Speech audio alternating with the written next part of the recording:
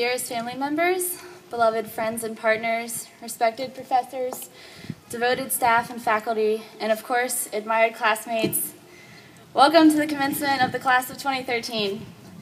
Today, as we sit here under the trees and now the sun we will reflect on the time we've shared together, and we will look forward to the paths which lie ahead of us. We have all come from unique, special places which have impacted us in numerous, unknowable ways. The people we have met throughout our lives have all affected us, but we wish to especially acknowledge and thank all of you who are here today, for we hold you closest to our hearts and with the highest regards.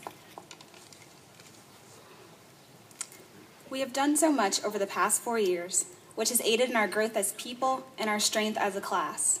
We have won HCAC conference championships, performed musically as well as theatrically, presented cutting-edge research at various academic conferences, convened cultural and social activist groups, and been competitive participants in Humans versus Zombies.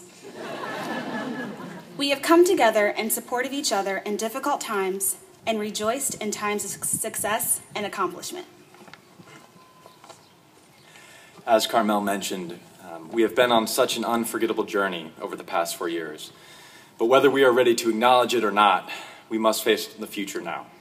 And let me tell you, that future is bright. This is an incredible group of caring, intelligent, passionate young adults, fueled by a belief that we can accomplish any goal, a belief that has been realized by this strong and supportive Earlham community. I am so honored to be a member of this class and so excited to see what we're going to do in the future, because trust me, we will do great things.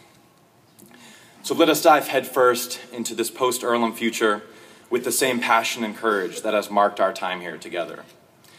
Let us go out and tackle the problems that we have spent all these years grappling with in the classroom, and let us apply this fantastic education that we have received and leave our mark on the world.